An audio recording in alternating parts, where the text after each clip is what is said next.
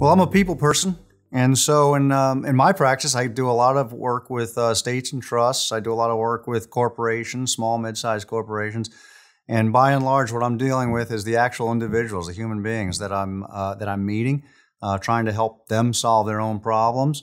They bring issues to me from time to time, whether it's an estate planning problem, could even be litigation, or it could be working out a contract with employees or with employers, depending who they might be.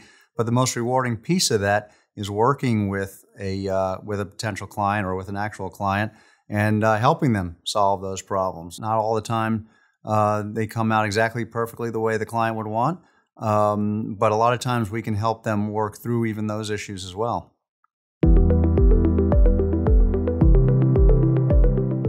Well, I came to law a little bit later. I was in my late 20s, early 30s when I graduated law school.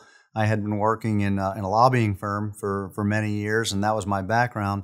I was hired by a group of men here in Northern Virginia that were a few years older than I was. My senior partner, his name was Kurt Herge, after an interview said, "I want to make you a lawyer." And in fact, that's more or less what these gentlemen did. They were great mentors. There was 3 of them, and each one of them had very different personalities.